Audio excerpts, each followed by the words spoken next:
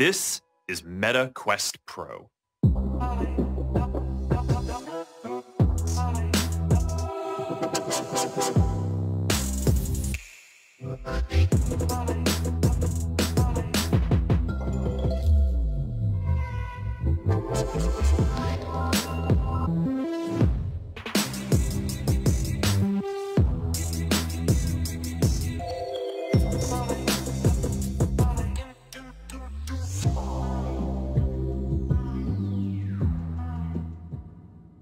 Quest Pro is our sleekest form factor yet, with a super thin set of lenses at the front and our first ever curved cell battery at the back to give it a perfect balance. Our new headset design with its open periphery lets you see the physical room you're in. But you can also use Quest Pro's magnetic light blockers for a more immersive experience whenever you like. We've also redesigned the whole optical stack to make it better than anything we've shipped before. The new pancake lenses work by folding light over several times and let us make the display 40% thinner compared to Quest 2. The new lenses aren't just thinner, they also put more pixels in the center, giving you sharper, clearer visuals, which makes reading text a whole lot easier. Yeah, and the LCD displays have 37% more pixels per inch than Quest 2. And thanks to our new local dimming technology, 75% more contrast, with richer and more vibrant colors that just make VR even more engaging. This is also our first device to use the new Snapdragon XR2 Plus processor that we worked on with Qualcomm. It's optimized for VR, so Quest Pro runs at 50% more power with better thermal dissipation, which gets a significantly better performance. Yeah, the controllers are now basically their own computers, which is a bit ridiculous.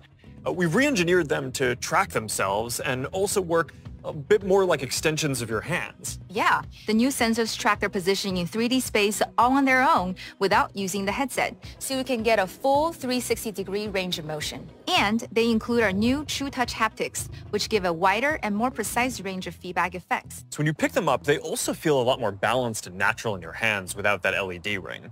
You can even add a stylus tip on the controllers, turning them into tools for writing or sketching. You can try this on the whiteboard in workrooms, or you just flip them around and write directly against your own physical desk. So we're including an all-new charging dock that fits great on your workspace and keeps both the headset and controllers charged at the same time.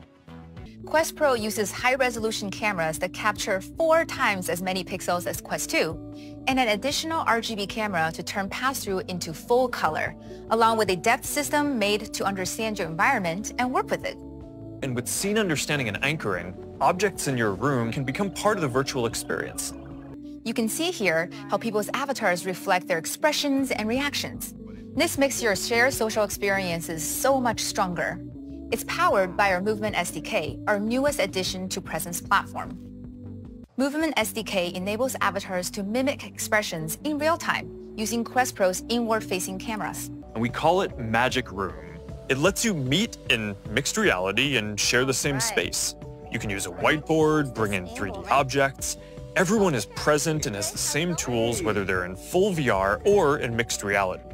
We think that this will help hybrid teams collaborate, and we're hoping to ship this next year. We're really excited to get this into your hands, and it's available for pre-order starting today for $14.99, and it ships on October 25th. What are you most excited about, Melissa? How about we start with a trailer from the latest team to join Oculus Studios. All systems back online. Look alive out there, Stark. The world needs you, Tony. The world needs Iron Man. Well, look at you, tourist. The living getting more desperate. Guess you ain't the only one who thrives on creating havoc.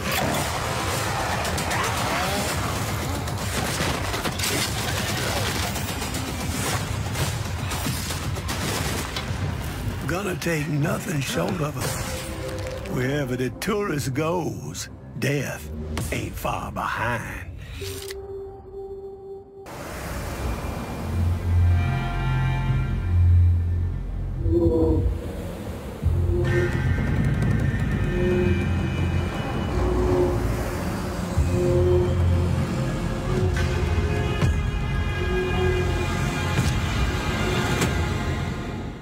365, we are bringing Microsoft Teams immersive meeting experience to MetaQuest in order to give people new ways to connect with each other.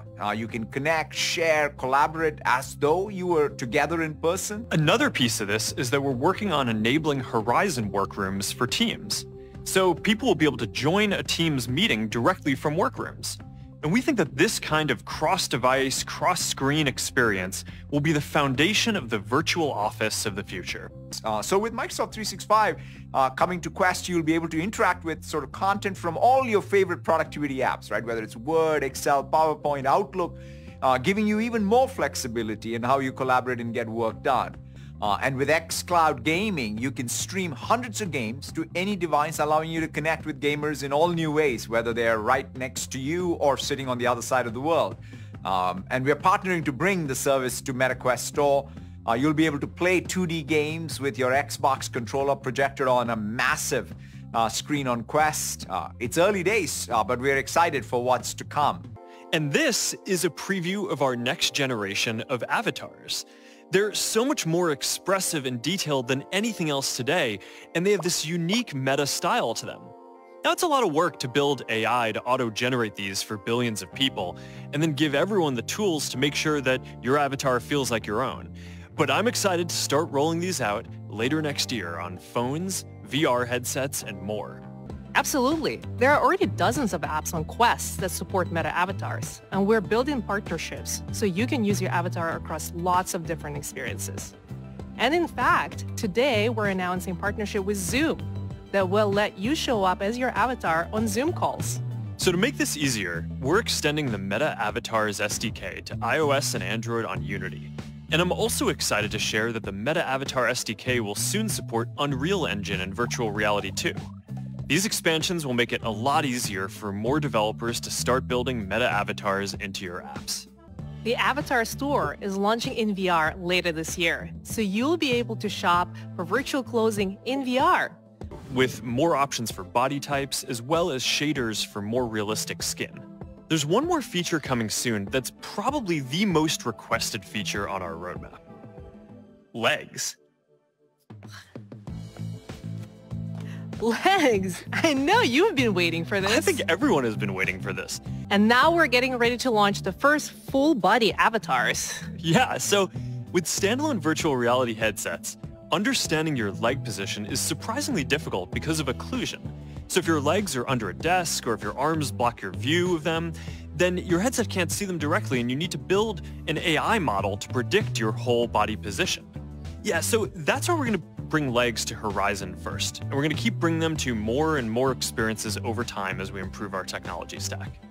And we will bring new tech that lets developers implement custom avatar actions and behaviors for the experiences they want to create. That's coming next year too, and I'm looking forward to seeing what all of you will build. Here, you can see two people playing an arcade game with EMG. They're both using the same gesture, but because no two people are exactly alike, they do it in slightly different ways. The neural interface continuously gets better over time at understanding each person. The potential for co-adaptation extends beyond normal gestures into some truly novel territory. Here, the algorithm is learning in real time how to respond to the EMG signals the person is sending with only the slightest of hand movements. The system is recognizing the actions the person has decided to perform by decoding those signals at their wrist and translating them into digital commands. And now, the person is able to communicate their intended actions to the computer with almost no hand movement. This is a genuine transformation in the way we interact with the digital world. Here's how it works. So we just scan them on the phone. And that's about it. Oh, wow. The level of detail in this is impressive. You can kind of see all these fine elements of it, like each individual strand of its hair. So here we used a different technique called inverse rendering to scan an object into its digital twin and then bring it into augmented and virtual reality. So we used Spark to put the virtual object next to the physical one here. They're almost identical. Neither approach is real-time yet. Mark, do you want to show us the latest in Codec faces? Yeah, definitely. Last year during our visit to the lab in Redmond, I saw the second generation of our Codec avatars. So I made one of myself. Now, we've made them a lot more expressive. And not just simple things like looking left, right, up, down, but also the nonverbal cues that we rely on to communicate with each other and understand tone. Things like raising an eyebrow, squinting, widening my eyes, or scrunching my nose. These avatars are way better at capturing those subtleties that define physical interactions. They're just much more natural. And being able to control the lighting on the avatars adds another dimension of life to them. When we move the light around, you can see how it interacts with my hair, or reflects on my skin, and you can even see it in my eyes. Now, these are awesome, but they also take a really long time to generate. So we're working on something that's a lot quicker for people to use. All you need for the scan is your phone, and you can pretty much do this anywhere with reasonable lighting. She scans her face from different angles with a neutral expression for about 30 seconds, then spends another minute and a half making a variety of expressions. And that's really all there is to it. Hi guys, my 3D avatar is ready for use in my phone or VR. It just took a few hours to generate after my scan, and the team's working on making that processing a whole lot faster. Now, obviously, this isn't the same quality as you just saw with the 2.0 Codec avatars. However, they're still pretty expressive and realistic.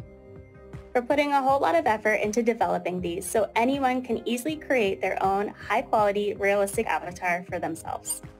Philosophically, we've always been about building in the open.